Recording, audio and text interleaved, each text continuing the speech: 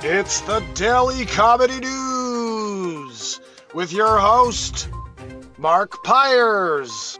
Join us for breaking headlines and all kinds of comedy shenanigans. Brought to you by The Beat Seat. Oh, goodness. Investors paid $65,000 for a deserted Florida island. Now it's a paradise worth $14 million. What in the freaking hell? Why couldn't I be an investor in that? What in the freaking hell? Look at this.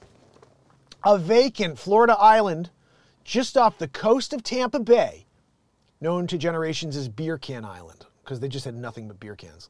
Literally, it's just flooded. Little crabs coming out of the beer cans.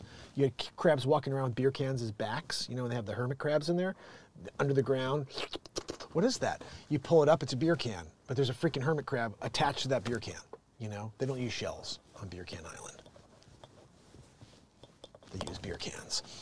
So it's recently been listed for $14 million by a group of savvy investors who bought it for $65,000 in 2017.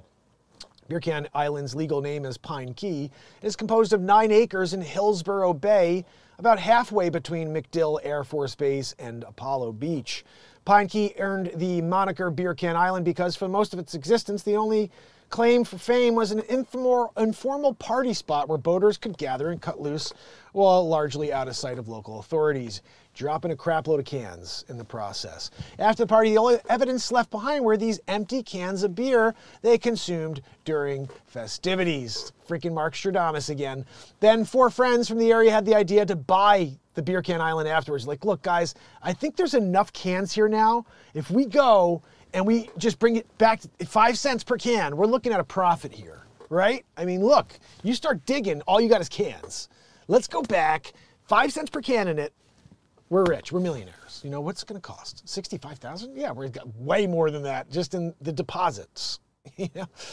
So guys, bottom line, they bought it, $65K, proceeded to upgrade its infrastructure by adding bathrooms, tropical style thatched roofs for cabanas, a members only water slide, and a full bar. Well, that's pretty freaking cool. The new improved Beer Can Island was a near instant hit with local party-going population. It was decidedly less popular with the Hillsborough County officials, though. You know, Big Brother. The early days of the redevelopment, county authorities forced the new owners to close the bar and raised repeated issues about the ability to county emergency services to respond to emergencies on Beer Can Pine Island. However, Beer Can Island had never been officially zoned by the county before it's purchased, and Florida state laws grant property owners a relatively high degree of autonomy, especially when they're operating a private club.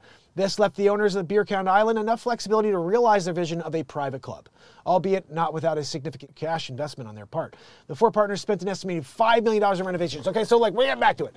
They spent $67,000 on the project, $65,000 on it, $5 million in renovations. They're in it for $5 million and change, $5,065,000, and they're on it for 14.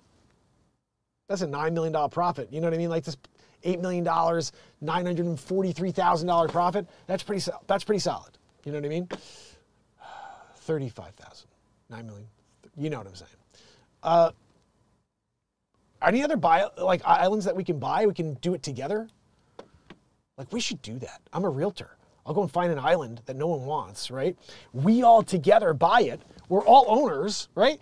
We go get other people to put $5 million, turn it into a private club, sell said private club, you know, to some stupid other investors. Those people are like, yay, we got this cool thing. We use the worst, like, materials ever. We get, like, the worst contractors. People, they don't have any accreditation. They have no license. They're just there, like, the one room is like this, you know, but we take good pictures and we just kind of, with Photoshop, you know, afterwards, we sell it online. Everything's being sold, you know, no one's even doing it's sight unseen now, you know.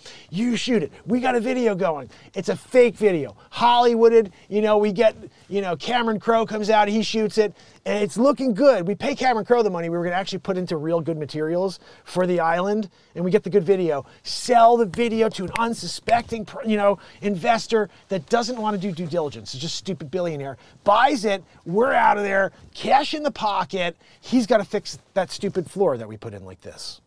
Right? Win, win, win, win, win. Except for the idiot billionaire who bought it sight unseen, you know, without doing due diligence. It's just about the perfect plan, isn't it? So guys, let's just raise the funds. You know, we're buying an island together, Remember, we have to find the hackiest builder out there. We're looking for someone who's got 2 left feet. When they go to try to get back to the project, they do a circle. They're doing circles all the way back to the house so they can just put the post in the ground, you know? Creating a freaking tornado, that guy, the double left foot thing, you know? But that's the guy we want for this one. What the hell's wrong with me? I couldn't keep that one serious. Gosh almighty, Mark. Please hit the like on the way out the door, leave a comment and share. I'm live at 9 a.m. and after 9 p.m., so join us. This is the MarkinsPires Show.